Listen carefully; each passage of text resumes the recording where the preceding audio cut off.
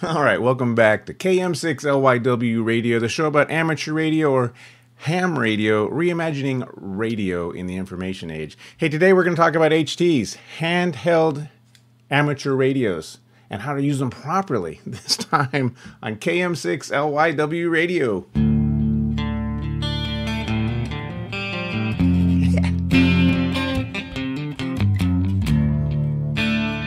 All right, welcome back.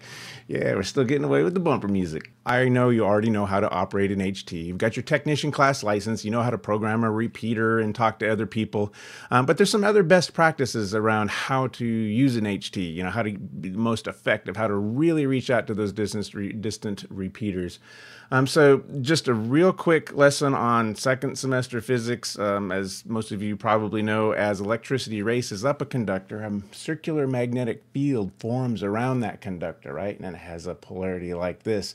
And of course, as electricity races back down the antenna, another field forms with the opposite polarity, right? So I know what you're thinking. A field's going to come out as electricity races up, and then as electricity races down, you're going to think that the magnetic field is going to collapse on itself and turn itself inside out with an opposite polarity.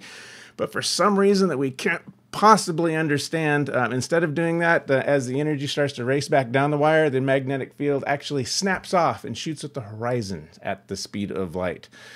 I'm not sure why. I think it has to do with communication needing to be faster than the speed of light and that little bit of lag there. And of course, if you break the speed of light, you crash the matrix. So that's just kind of how the antenna emits electromagnetic waves. All right, so let's be thinking about that while we operate our HT, okay? All right, here's like a better visual representation of that magnetic field forming around our antenna here. You'll see it's like the perfect donut, okay? This would be like a quarter wave ground plane antenna, kind of like this one, and it aims at the horizons, which is what you want because that's where the repeaters are. You've got perfect uniformity there. It's not distorted or squished. Now, if I was to put some sort of metal around this pin or something like this around my radio, it's going to distort my donut. It's going to squish my donut, and when those electromagnetic waves snap off, they're not going to the horizon. They're either going to go in the dirt, they're going to go in the sky, anywhere where you don't want them. So you need to maintain this perfect donut at all times, and the best way to do that is to simply keep metal objects or other things away from your antenna. Heaven forbid you touch your antenna, right? So I've got an example of an AI generated person here. These still creep me out, right? I don't know why these are creepy. It took me a while to find one that had 5 fingers on a hand here. So these are just some don'ts here when you're actually operating your HT. So first off, our person here isn't holding our HT up and down, okay? We need the HT to be straight up and down so our donut is level, okay? Some of the other things here, like this X here, she's in a car. Don't operate your HT in a car. If you guys know what a Faraday cage is, basically your car is absorbing all of those. It's like a Gaussian surface around your antenna, and it's preventing all of the radio waves from getting out to your repeaters. It's kind of like why microwaves don't escape your microwave oven. There's a Gaussian surface around that. So don't transmit in your car. Secondly, a lot of people aren't aware of this one. This person's wearing glasses. Let's assume they are wired glasses like these. What did I say about metal being next to an antenna? You got wired glasses next to your antenna. That's going to squish your donut. You're going to have a bad time. I put an X next to our person's hat here. A lot of hats. This one in particular has a piece of metal in it that maintains the shape of the brim. Again, metal next to the antenna. It's going to squish your donut. You're going to have a bad time. So in addition to keeping metal away from your radio and holding it up straight, if you know where the repeater is relative to you, try and face it, okay? So if the repeater's behind me, the radiation has to go through my head, right, to get to the repeater. Not cool. Water is especially bad at absorbing radio frequency stuff. So turn around and face the repeater, holding your HT upright. If you're using a counterpoise, which I recommend, this is just a little wire you kind of hook onto the base of your antenna, point your counterpoise at the repeater, you're going to get a lot of gain in this direction and not a lot of gain away from the single counterpoise. And make sure it sticks out a little bit rather than just hanging down. So this is actually a center-fed half wave rather than a end-fed quarter wave. You can get a lot more gain with that counterpoise. Definitely recommend this.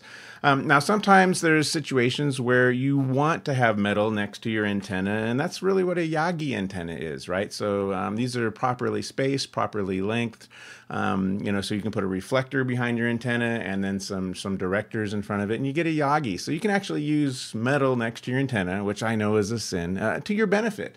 So let's say you're putting an antenna in an attic. There's a lot of metal stuff up there.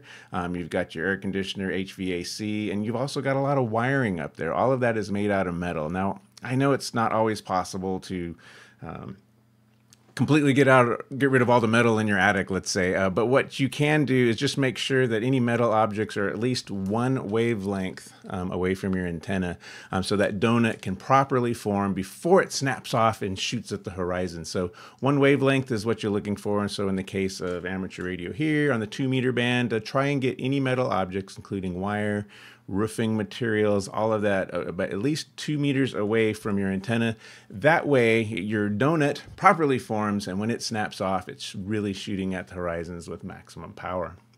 And one other thing that isn't obvious is that most radios will have an S meter. It's this little bar that goes back and forth to show your signal strength, your received signal strength. I don't know if you guys can see that. But what I want you to do, especially on UHF, is to walk around while the repeater is transmitting until you get the maximum signal strength, and then stand there. Don't move. Because if you can hear the repeater really well, it can probably hear your HT really well. So watch your S meter to know the best possible position you can be in to transmit and get out to that repeater. So if you're still having trouble visualizing the donut here, here's another example of the donut forming around a vertical antenna. And there's an actual animation here. This shows the side of the donut, and we've got electricity racing up and down the antenna, and the magnetic waves snapping off into space at the speed of light. And since we're properly holding our antenna vertically, they're hitting the horizon exactly where we want them. And I don't know why it makes me think of this hypnotic frog for some reason. I don't know. I can't look at that very long. All right, guys, thanks for hanging out with me and properly operating your HT above and beyond what they teach you in the technician class license. So, hey, thank you, patrons, for helping out with the channel. I really appreciate it. There are gazillions of you now. I don't have a good way to scroll through this yet. I wish I did. You guys are awesome. You're helping me out here, paying for all the stuff I managed to break in poor experiments. Guys, really, this is kind of overwhelming now. There's literally thousands of you guys. So I know all of you, there's a lot more data mode users out there. This channel is about operating amateur radio with data modes, moving information back and forth. So I know every single one of you, all of the patrons here, that's Mark, Steve, Stores Keg, Andrew, Jeremy, Paul, Brian, Chris, Leo, Jim, Steve, Buddy Brown, Robert. I know all of you have DigiPies, because when you are a patron of KM6LYW Radio, you get access to the DigiPi SD card image. It's an SD card. You put it in a Raspberry Pi. You hook it up to a radio. I've got one here.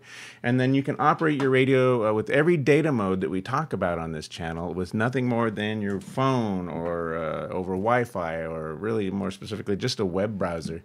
So for example, I've got the Yaesu FT710 running here. This is the DigiPi interface, and WSJTX is running here. You can actually see it on my tablet. Yeah, it's cool. So I can operate FT8 in my Easy Chair. But this is what it looks like with FT8 actually displaying in my browser and running on the DigiPi, which I don't know if you can see it. It's right here. It's a Raspberry Pi 02 wireless. Hey, that's only $15. So anything in the bucket for patreon.com/KM6LYW gets you access to the DigiPi. Go to digipi.org if you want more information about that, and start using data modes with amateur radio. We're really trying to make data modes more accessible to everyone. You don't have to be a nerd or know a Linux command line to operate data modes. So it's all the data modes you can think of. We've even got an APRS messaging and chat service there. We've got node services, a bulletin board. There's all kinds of different radio interfaces adapters that have actually been created, hardware in support of DigiPi. We've got a Masters Communication DRA Pi 0. They're really cool stuff. You can build a tracker. You can use a Baofeng. You can do email. I'm not going to hash out all the cool ways you can use radios with data modes, but go to digipy.org if you want to learn more about it. And again, all patrons of the channel instantly get access to this SD card for Digipy. Hey guys, thanks for hanging out with me today. I know I have a lot of fun with my HT. In fact, I don't know if it saves my life, but it gets close when I'm up in the mountains and hiking. This HT has really been invaluable, and it's really helped to know how to properly operate it, not just program it. My name is Craig, amateur radio call sign KM6LYW. I'm in California, and I'm clear.